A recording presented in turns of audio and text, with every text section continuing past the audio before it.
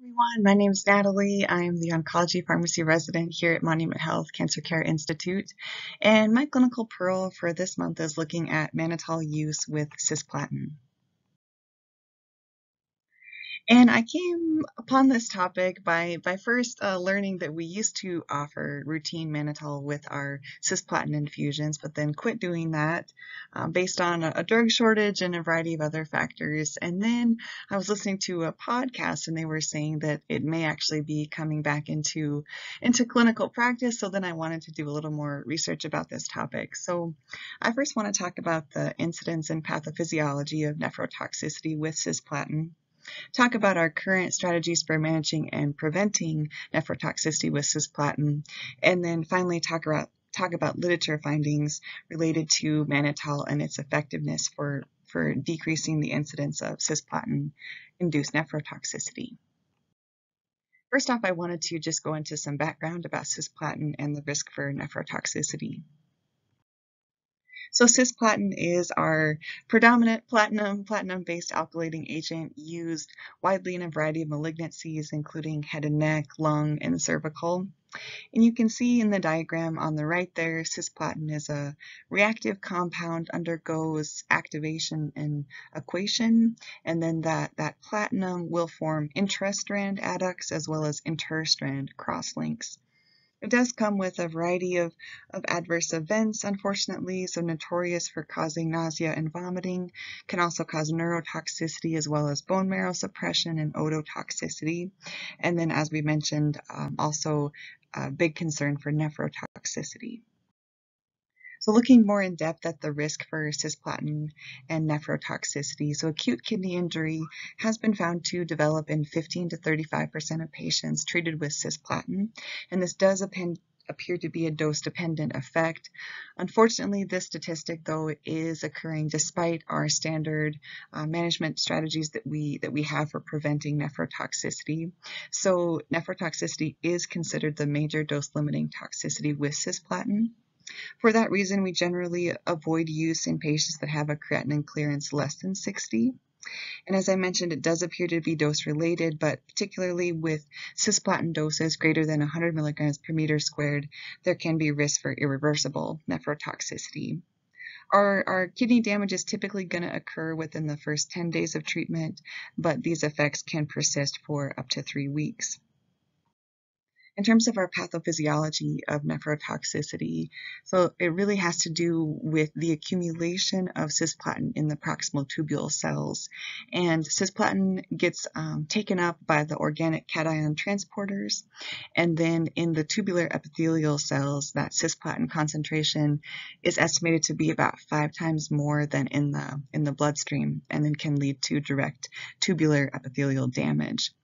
Cisplatin has also been shown to cause vasoconstriction of the microvasculature and decrease perfusion, and then also has pro-inflammatory effects. It can cause direct damage to the mitochondria of cells, as well as cause generation of reactive oxygen species.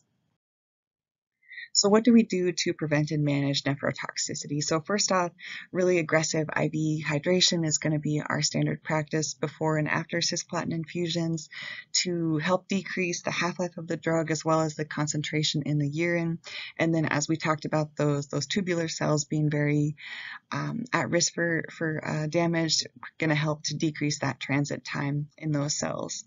However, the use of diuretics, as we're going to talk more about, has been somewhat controversial, and this has included loop diuretics like furosemide as well as mannitol. And really the diuretics, the thought behind them is pretty similar to use of IV hydration. So we really want to help to decrease that drug concentration of cisplatin in the urine by increasing the water excretion, and then help to prevent reabsorption of our electrolytes. Also, diuretics have been shown to decrease the rate of that activation of cisplatin that we saw by aquation. So talking a little more about mannitol specifically, mannitol is one of our osmotic diuretics, so it works by increasing the osmotic pressure of the filtrate, and so that by increasing that osmotic pressure is going to pull water and electrolytes and really prevent the tubular reabsorption of water and electrolytes, as well as, of course, being a diuretic is going to increase urine output. It is available in two different preparations. We have a 20% and a 25%. Unfortunately, we don't have great dosing information, so the NCCN guidelines recommend mannitol use per institutional standards. As we'll see in the literature, though, the majority of clinical trials have used between 12.5 and 25 grams of IV mannitol around the cisplatin infusion. So again, with mannitol and cisplatin, the thought is that we're going to help to decrease that concentration of cisplatin in the kidneys and in the urine. However, with it being a diuretic, there is definitely a risk for overdiuresis and then, of course, leading to dehydration and worsening of acute kidney injury. So that's where this protective role with diuretics is debatable. And then, as we'll talk about in the literature, we've seen variable efficacy for its ability to decrease nephrotoxicity. Some studies have shown really no benefit in comparison to hydration alone. Other studies have shown that there can be benefit, especially with patients receiving higher doses of cisplatin, so over 100 milligrams per meter squared. But then to complicate things further, there was a nationwide mannitol drug shortage in 2012, and so a lot of facilities had to remove mannitol from their hydration protocols just because it was no longer available. But then in the time since then, we've had some ability to kind of look back and see if that was even efficacious. And so as a result, many centers have removed mannitol, as have we, from their standard hydration regimens.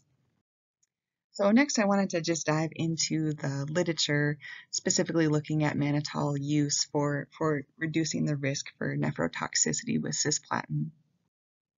So the first study that I looked at went way back in the literature. This was a study published in Cancer in 1977. This was actually really, I think, a dose-finding study for cisplatin, but this was a prospective observational trial looking at cisplatin 120 milligrams per meter squared, and patients received 2 liters of D5 half NS the evening before treatment. And then the day of treatment, they received 12.5 grams of mannitol immediately before cisplatin. And then they received a continuous infusion for 6 hours after cisplatin of both mannitol and half NS. For inclusion, they included patients that had a creatinine clearance above 50 and a performance status greater than 20%. They excluded patients that had any history of serious cardiac or pulmonary comorbidities. So this study included 60 patients, although only 52 of them had reportable renal function. And they did find in this study that mannitol diuresis did help prevent nephrotoxicity.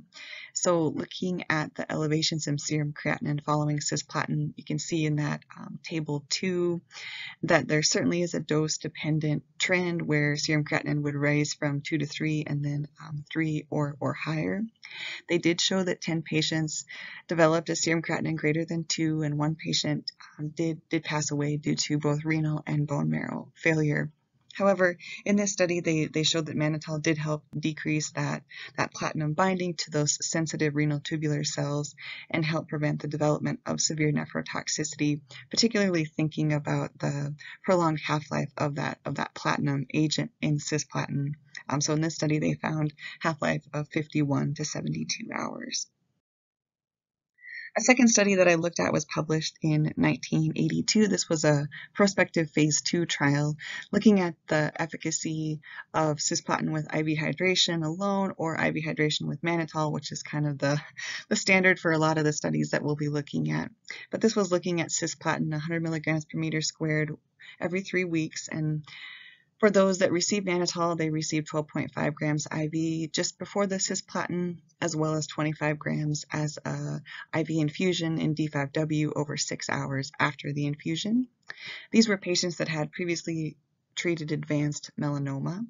So for inclusion, they had to have melanoma with measurable metastatic lesions, as well as an expected survival greater than or equal to 10 weeks, and then relatively adequate renal function with a creatinine clearance greater than or equal to 60, and they had to have melanoma that was refractory to their prior chemotherapy. So this study, they enrolled 67 patients. 33 of them did not receive mannitol, 34 did receive mannitol. And you can see for this trial, they did show that those that received mannitol experienced a lower rate of the more severe nephrotoxicity. So looking at that table that we have here in the renal toxicities, so looking at that moderate, severe, life-threatening, or fatal outcomes with renal function, you can see it's certainly higher percentage in the group that did not receive mannitol. So 21% versus 4% with mannitol. In terms of all grades of toxicity with nephrotoxicity, this was also lower with mannitol. So 33% versus 39%.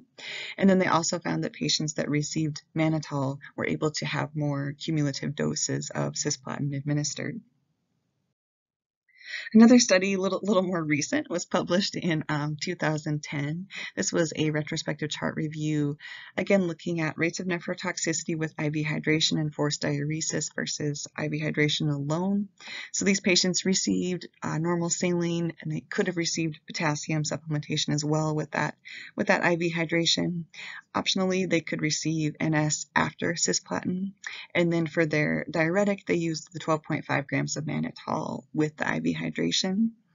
They included patients receiving cisplatin doses of greater than or equal to 40 milligrams per meter squared, as well as a baseline creatinine clearance of greater than or equal to 60. So this study, they evaluated 92 patient records. Mean cisplatin dose was 64.5 milligrams per meter squared. And this study actually looked at the decrease in creatinine clearance between the groups, a little different outcome than we looked at previously. So they showed that among the patients that received the sodium load, so the IV hydration alone, that decrease was 33.9 mils per minute in comparison to 38.9 mils with the sodium load with mannitol, which was not a significant p-value. They also did not note any grade 3 or 4 nephrotoxicity in either group. So in general, they found similar rates of nephrotoxicity as well as hospitalization and electrolyte imbalances between the groups. It was interesting to note that they did see a significant difference in time to resolution of the nephrotoxicity, however, which was not found to be statistically significant, but I would argue maybe clinically significant. So they found a time to resolution of 129.3 days with the patients that received just IV hydration in comparison to 23 days with IV hydration and mannitol. And the authors definitely commented on this finding, and they talked about how it may have been due to a difference in the hydration protocol. So the patients that received mannitol received a liter of fluids before and after, and those that only received IV hydration received just a liter of fluids. So they thought that could have contributed. Also, as a retrospective study, this was looking just at the time that the labs were resulted for monitoring of renal function, so may not have truly been the time that they actually had resolution of their nephrotoxicity, but was the best parameter that we could monitor. So in conclusion, they didn't find a significant difference in incidence of nephrotoxicity between the groups looking at IV hydration alone or with mannitol. And then I looked at a study published in 2014. This was a single center retrospective quasi-experimental study, again due to our nationwide drug shortage of mannitol starting in 2012. This looked at the development of AKI of any grade using the common toxicity criteria. And this looked at patients receiving monotherapy with cisplatin, and then they divided them into 4 groups. So they first divided them by dose of cisplatin. So cisplatin 30 milligrams per meter squared or 100 milligrams per meter squared. And then within those groups, they looked at those that received mannitol and those that did not. So 4 total dosing groups. Again, for inclusion, just had to be receiving single agent cisplatin. In this study, they evaluated 143 patients. Majority of them, 97.2%, had head and neck cancer. 58 of them did not receive mannitol, and 85 did receive mannitol. In this study, they did find that those that did not receive mannitol had a higher rate of nephrotoxicity, so odds ratio of 2.646 with a significant p-value. And then they did a multivariate analysis of those that received the 100 milligrams per meter squared, as well as those that had a history of hypertension, and found that those definitely as well had a higher risk for nephrotoxicity. So odds ratio of 11.494 for high-dose cisplatin, And then for pre-existing hypertension, odds ratio of 3.219 with significant p-values. The authors did not note if there was any specific, blood pressure readings that they considered hypertension. So I think it was just if it was a history of hypertension at all, not so much based on blood pressure readings. So in terms of the drug shortage, these authors concluded that for patients receiving high-dose cisplatin as well as those with pre-existing hypertension, they should definitely be prioritized to receive mannitol during the limited supply. I think it's interesting to note with this story, though, this trial, looking at their incidence of rates of acute kidney injury of any grade. So we have the columns represent the dosing of cisplatin, so 30 milligrams per meter squared or 100 milligrams per meter squared, and then looking at the percentage of patients who develop any grade of AKI. So we certainly do see a dose-dependent risk. So looking at those two columns on the right being our higher doses of cisplatin, but there was no significant difference between groups. So p-value greater than 0.05 for a difference between groups. But again, with the multivariate analysis is where they found that difference in terms of pre-existing hypertension as well as cisplatin greater than 100 milligrams per meter squared. And then the last study that I looked at was published in 2016. This was a single center retrospective chart review, again, based on our mannitol drug shortage. And at this center, they had removed it from their hydration protocol. So this study looked at rates of grade 3 or higher increases in serum creatinine with saline hydration versus saline hydration and mannitol. So these patients had to initiate treatment with cisplatin, 100 milligrams per meter squared, with concurrent radiation. And then all patients received a liter of NS, both pre and post hydration. And then the mannitol group received the 12.5 grams of mannitol. They included patients with the baseline creatinine greater than or equal to 70 mils per minute, and then again had to have a starting cisplatin dose of 100 milligrams per meter squared. This study included 139 patients, and they did find that the mannitol group had a lower rate of the primary outcome of the grade 3 or higher increases in serum creatinine compared to the group that received IV hydration alone. So odds ratio of 0.16 with a significant p-value. And you can see in the table, looking at both the univariate and multivariable analysis, that odds ratio was the same, so odds ratio of 0.16. They also did not see any grade 4 events in either group. So they noted that the addition of mannitol to their prehydration fluid did help decrease the incidence of grade 3 or higher increases in serum creatinine. However, they also noted a significant increased risk for hyponatremia with mannitol, but this was manageable. So at this facility, based on the results of their findings, they actually added mannitol back to their standard hydration protocol. And then the last study, a little different than the ones that we have been looking at, was published in 2003. This was a prospective single-center observational study, and I just included this because I think it's interesting to just look at the differences in terms of diuretic use in this study. So this was looking at incidence of cisplatin-induced nephrotoxicity, looking at 3 different hydration protocols, and these patients received cisplatin 75 milligrams per meter squared every 3 weeks. So all patients received 2 liters of saline. And then in terms of the diuretics, patients received either 50 grams of mannitol with cisplatin or furosemide 40 milligrams after hydration. These were in adult female patients receiving cisplatin either alone or in combination with 5-FU or paclitaxel for treatment of a gynecologic malignancy. They excluded patients that received nephrotoxic medications like aminoglycosides or those that could falsely elevate the serum creatinine, as well as patients with diabetes or renal impairment or poor performance status, prior abdominal radiation, or any health condition that could be worsened by fluid hydration such as heart failure. So this study, they included 49 patients. Again, all of them were female. And as we saw in the previous study, they looked at that change in creatinine clearance from pre to post infusion. So you can see, looking at our 3 different groups here, saline only, saline and furosemide, and saline and mannitol, that there was a worsening of creatinine clearance with the saline and mannitol group. Again, 17 patients in this in this study were in that arm, but was a significant difference between groups, and you can see that in the highlighted in yellow in the graph as well. So again, higher incidence of nephrotoxicity here was saline and mannitol compared to saline alone or saline with furosemide.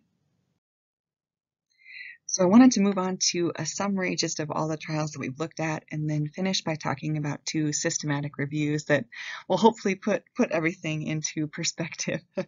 So looking at our trials that we looked at, again, we looked at that initial dose-finding study for cisplatin in 1977 that did show that mannitol diuresis helped prevent nephrotoxicity. 1982, we have our phase 2 trial that also showed a lower rate of nephrotoxicity with mannitol. 2010, we have a retrospective chart review that did not show a significant difference in terms of preventing nephrotoxicity with mannitol. And then in 2014, we have our largest study of 143 patients. This was a retrospective quasi-experimental study, also included different doses of cisplatin.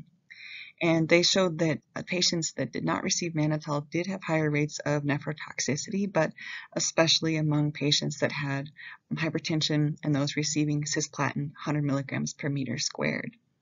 Another one of our larger studies in 2016 with 139 patients, also a retrospective chart review, looked at cisplatin 100 milligrams per meter squared with radiation, and also showed that mannitol helped to decrease the incidence of grade 3 or higher increases in serum creatinine, but also was noted to significantly increase the risk for hyponatremia. And then we have a study published in 2003 of 49 patients looking at use of furosemide versus mannitol. And this study did actually find a higher incidence of nephrotoxicity with saline and mannitol compared to either saline alone or saline and furosemide. I think it's important to note in this study, though, the mannitol dose was 50 grams IV, and in comparison to the other studies we looked at, ranging from 12.5 to 25 grams IV. So as I mentioned, I want to just finish with a couple systematic reviews. This first systematic review, published in 2012, I think just brought up some really important points about use of mannitol. So first off, they talked about our variable dosing for both IV fluids as well as mannitol. We just don't really have any guideline standards for either of these treatments. But certainly important to think about, unless we have adequate hydration for the patient, forced diuresis can certainly increase that risk for dehydration as well as risk for AKI. So important to think about as well, especially thinking about that study that used 50 grams of IV mannitol. And then they also mentioned, which is something I hadn't thought about, thinking about our better antiemetic regimens we have with cisplatin, and then thinking about those earlier studies where we did not have that. So potentially there could have been a higher risk for dehydration and acute kidney injury just from the worst nausea and vomiting that could have occurred. And then we do have certainly variable cisplatin doses ranging from 40 to 120 milligrams per meter squared. And we do certainly see in all of the studies that there is a dose-dependent trend with nephrotoxicity in cisplatin. So this systematic review concluded that there's no strong evidence at this time to support routine use of diuresis over just our standard IV fluids alone for preventing nephrotoxicity. The last systematic review I looked at was a little more recent, published in 2017. And this looked at 24 studies, with the majority of them 75% using forced diuresis. We see our most common malignancies being lung, head and neck, and gynecologic. And I think they just kind of help summarize the most effective methods that we have to date for preventing nephrotoxicity. So they recommend outpatient hydration over 2 to 6 hours with 2 to 4 liters of NS. They also recommend magnesium supplementation, which is not something that we have really talked about in this presentation, but has been shown to help decrease that risk for renal tubular damage as well. And then they recommend consideration for use of mannitol with high-dose cisplatin, so greater than or equal to 100 milligrams per meter squared, as well as for those patients with pre-existing hypertension. And this is just a summary, again, of their main points for both outpatient IV hydration, and then highlighted in yellow are the instances where we would potentially consider the addition of mannitol. So in summary, unfortunately, nephrotoxicity, despite our Current prevention and management strategies is still the dose-limiting side effect with cisplatin, and AKI can occur in up to 15 to 35% of patients, and certainly is a dose-dependent effect, so we have seen irreversible nephrotoxicity with cisplatin doses greater than 100 milligrams per meter squared. In terms of the pathophysiology, cisplatin is thought to accumulate in the renal tubular epithelial cells, so concentration of cisplatin is about 5 times higher here than it is in the bloodstream and can lead to direct damage. Cisplatin has also been shown to cause vasoconstriction of the microvasculature of the kidneys and decrease perfusion. And then there's also pro-inflammatory effects, especially generation of reactive oxygen species. So in terms of our prevention of nephrotoxicity, really our standard IV fluid hydration, again, even though the dosing is variable, is really the most important component for preventing both and it should be given both pre and post cisplatin infusion. And then as we've talked about, the use of diuretics is controversial, especially due to that risk for causing dehydration for the patient and then worsening that risk for AKI. So in particular, looking at our diuresis with mannitol, the thought being that we're going to help to inhibit that reabsorption of water and electrolytes and then decrease that cisplatin concentration in the urine.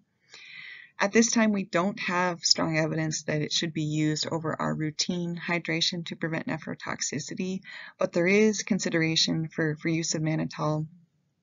Patients receiving cisplatin doses of greater than or equal to 100 milligrams per meter squared, as well as those patients with pre-existing hypertension. And those are my references. And thank you all so much for listening to my clinical pearl.